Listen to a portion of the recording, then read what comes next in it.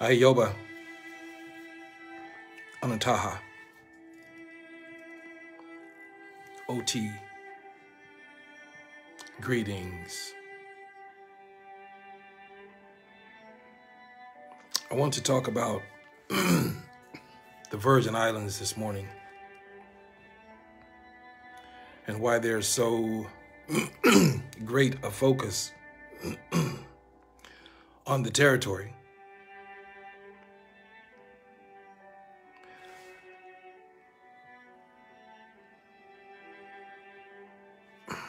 I think that most people, or a great many, have a misconception as to what's actually taking place with our efforts in the U.S. Virgin Islands. Firstly, I'll say that the people of the Virgin Islands, they are no different than we are. They are us. They are Maipuri, Aruan diaspora people, diaspora. And these are things that we are not aware of, things that we are not privy to because we've had no reason to research and look into the facts of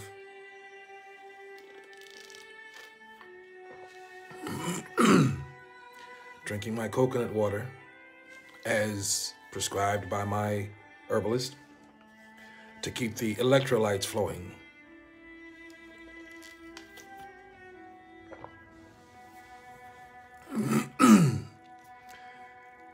In the 1400s, when the Europeans began to arrive, they arrived in the Caribbean territory. So the Caribbean territory is the beginning of the trade of slavery and the beginning of the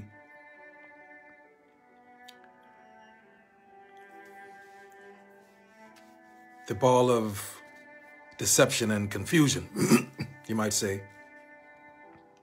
Because people were, during the period of what's called the North Atlantic slave trade period, we were not allowed, and when I say we, I'm saying the colonizers were not allowed to transport slaves to the West. That's us. So as the Europeans arrived, they captured slaves in the Caribbean territory, migrated them to the mainland or the United States, and stole various ones from the United States and migrated them into the sugar plantations down in the Caribbean territory and in South America. The U.S. Virgin Island territory is the territory of Arawak people, Maipuri people, and the United States has only been in that territory for 102 years. When they arrived stating that they had purchased the territory, but there were people living in the territory, as it has always been, people living in the territory. So our purpose in the Virgin Islands involves repatriating our people to their natural existence. Our people that are incarcerated, thousands of them shipped from the Virgin Islands into U.S. prisons, as I've stated before, utilized for slave labor and prison labor, you might say. Our position is that we have to move towards the territory to repatriate the people. And the newly developed position and role with Commissioner Thronatista, the Attorney General for the Maipuri Aruan Nation, allows us to now legally and lawfully go into the territory and protect and defend our people. This is something that's never been done before. It's a new ground, it's a new territory, new concepts and new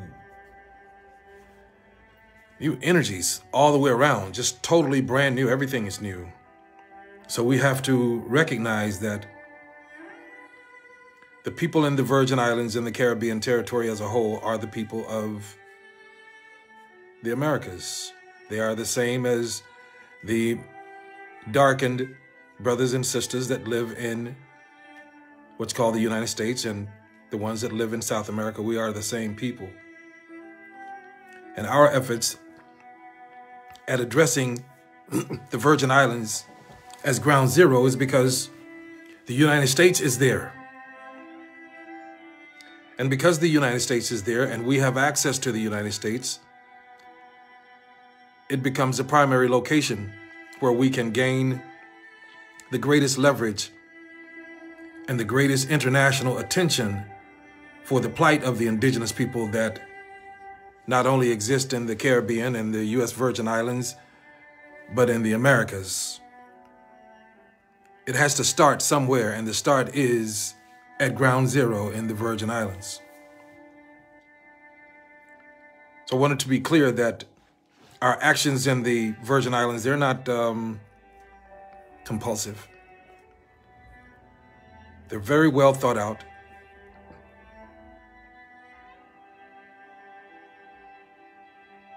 And planned. But I will tell you what is compulsive. What's compulsive is the obsessive nature that exists amongst those people called Black people.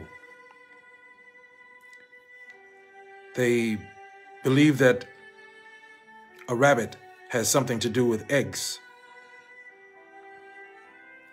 They believe that a man that comes down a chimney in a red suit has something to do with God. That's compulsory. That's cyclic. And for years and years and years of training, those people who are called Black, they've been caught in a condition, a behavior of obsessive, compulsory condition. And the role that we have with the Ma'ipuri is to help to break that cycle.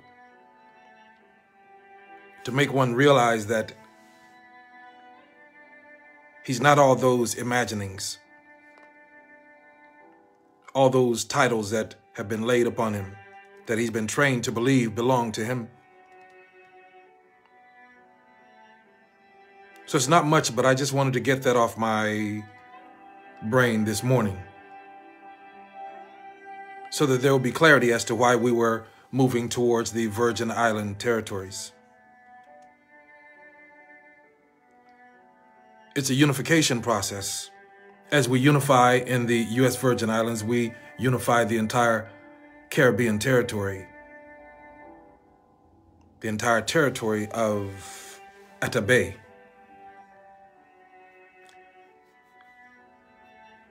There's no other source that can accomplish what it is that we are doing.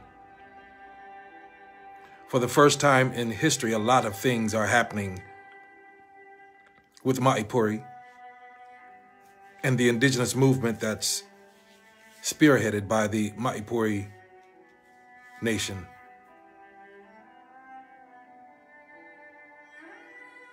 So expect us to keep making history as we bring new energies and new directions to the table for the government to accept, for the opposing governments to accept, the colonizing governments.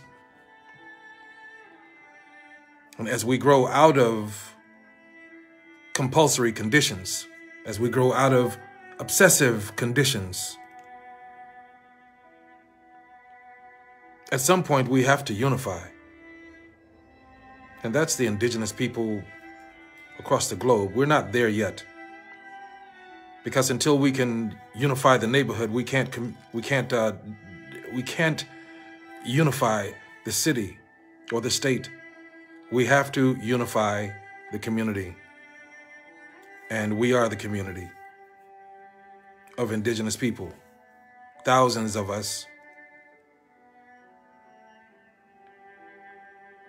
We have to find our way out of compulsory existence and move forward with a different type of energy, with a different type of understanding that we are not fighting for our rights because we are opposed to other races. We embrace all life.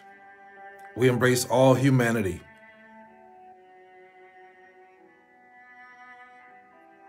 We don't embrace oppression and inhumanity. So we have to bulk ourselves against that. And through unity, we bulk ourselves against that. Through unification of body, then mind, then spiritually we find our way. And that's what's most important, finding our way out of this compulsory condition.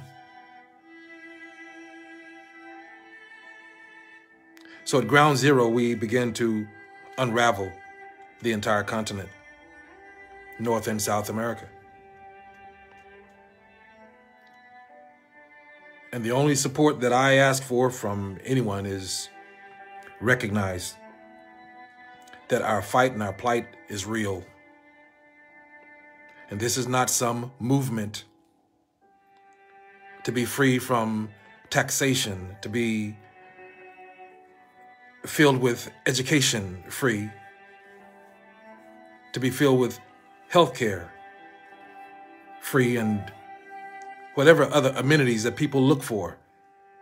We're looking to be unoppressed, unencumbered,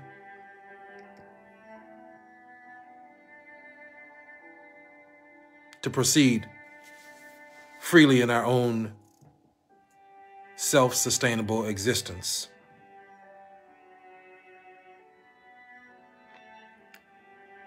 I'm trying to become, some say diplomatic, more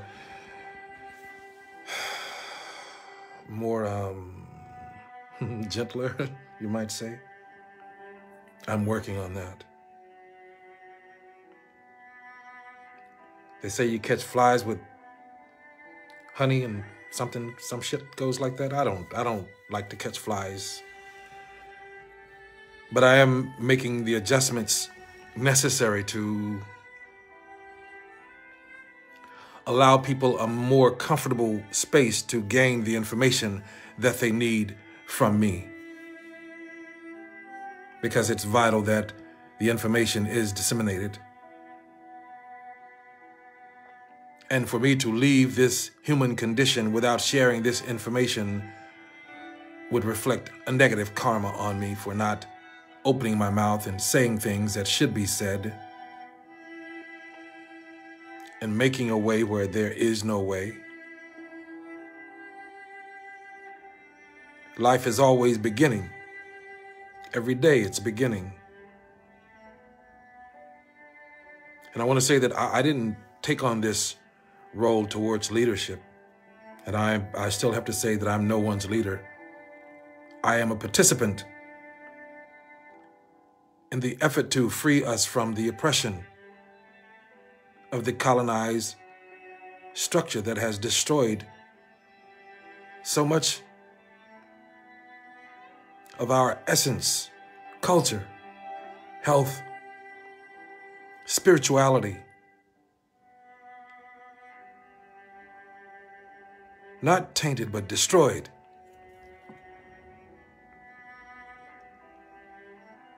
These are the things that I seek to change. These are the awakenings that I seek to bring to all that's listening and that will listen. It's not hard anymore. We just have to unify and be organized administrators. I'm not the best administrator. Can't say that I'm really much of an organizer either. I just know the way. I'm a guide.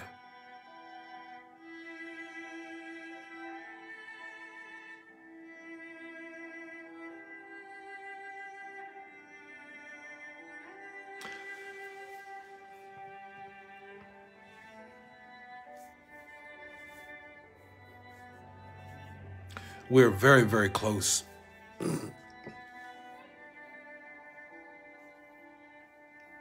But the compulsory existence causes so many people not to trust,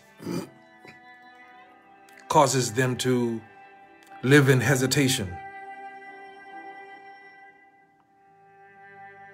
While we're right in the middle of the ocean drowning, we have people living in hesitation as to whether or not they should put on the life jacket because it doesn't fit right, because it doesn't look right, it doesn't have the right sparkles in it.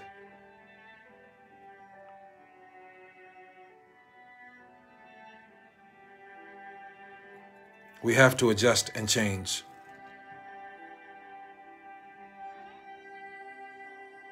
We have to adjust and change. Adjust to the new era of energy that exists in the universe.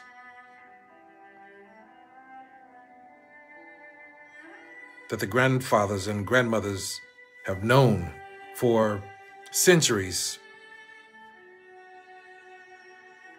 This is our way back. We have to go back in order to go forward.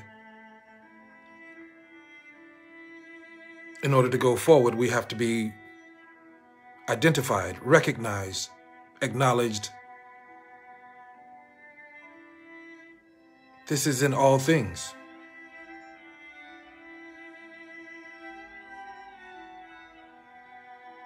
It's not a momentary existence.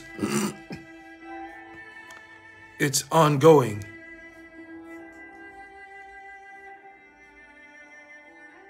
Never ending from generation to generation. And we have to find it now to pass it on. This is the technological age, and we're winning. I say to everybody that hears this communication, if you are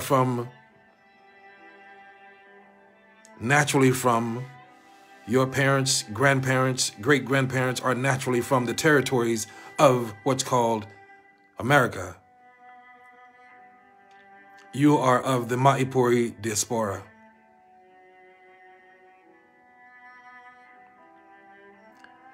You can visit our website at maipuriaruanation.com. maipuriaruanation.com. You can download forms and submit them, identifying yourself as a part of the Ma'ipuri Aruan Nation culture, and we will accept you. There are no fees for that. There's nothing tremendous that you have to do except identify yourself. This is what we're asking of individuals who are called Black, Latinos, Mexicans, African Americans. We know that this is your territory. We know that this is your home. We know that you have a right to be here. You have to acknowledge that. You have to acknowledge that you know that you have a right to be here. You come forward and we will embrace you. All of you. Those in immigration should not be in immigration. They belong here. They are Maipuri. Those in U.S. immigration camps that nobody's talking about all of a sudden because there's quiet trafficking going on. They are Maipuri.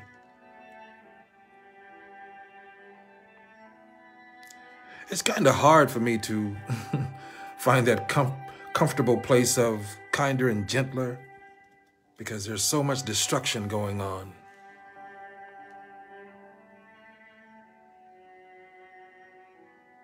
So many lives.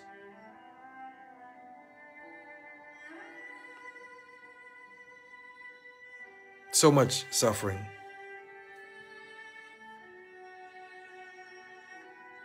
And when I'm faced with that, it's hard to be Captain Smiley. And there's no really nice way to say, stop killing me. There's no really nice way to say, get this building from on top of me. I'm crushed. So I'm crushed daily.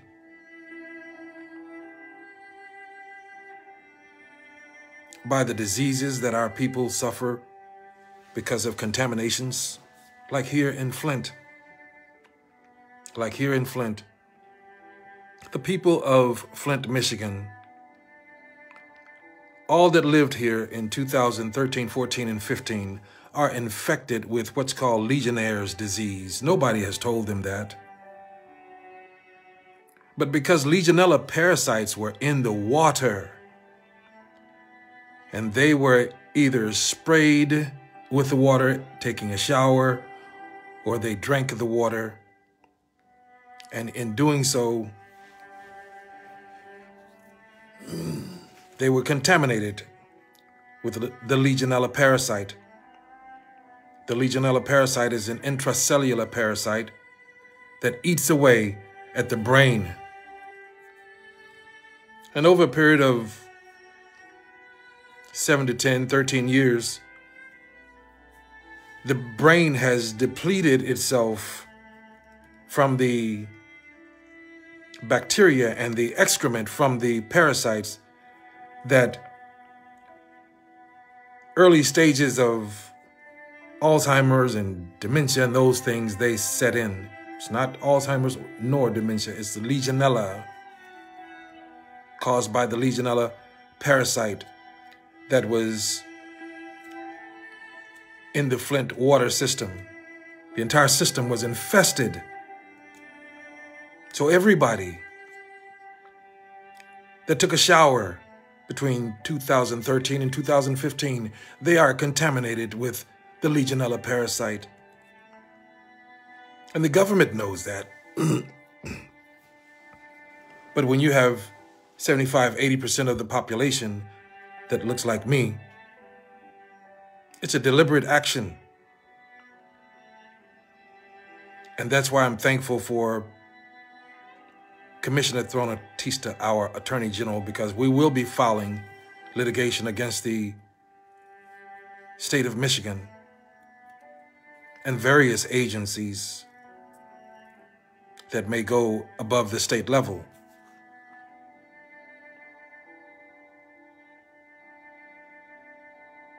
They have deliberately entered pathogens into our bodies to kill us over a period of time. So we will not be looking to live out a safe and healthy, happy life. The contaminations and the pathogens have already been injected, put into your system.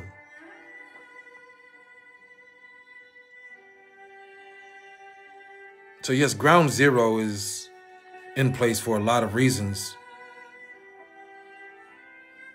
So we have to embrace the people of ground zero, because the fallout from ground zero is what will create the movement of the mechanisms needed to lessen the oppression of our people in immigration, of our people in Mexico who are trying to come home, Panama, all of South America trying to come home.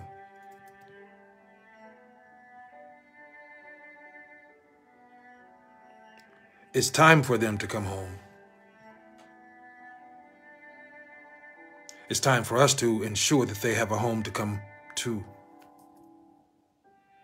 Because we have been given the light, we've been given the knowledge, we've been given the way. So it's our responsibility to prepare for those that don't know the way and don't have the knowledge.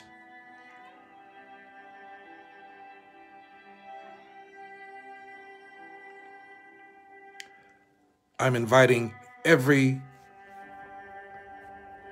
individual from this country, within this country, the United States of America.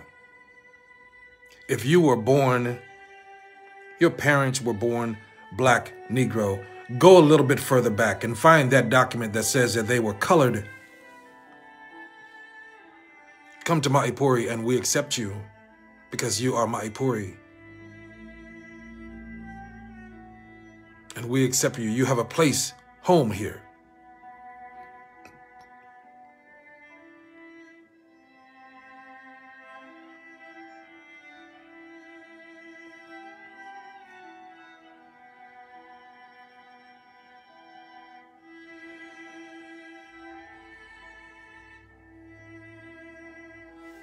We are Ma'ipuri.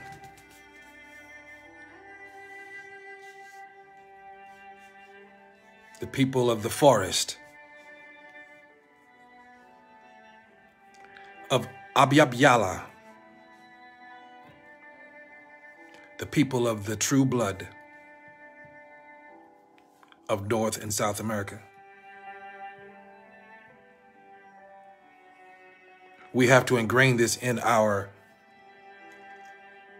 data information banks because we have to teach our children who we are, who they are. It is truly necessary.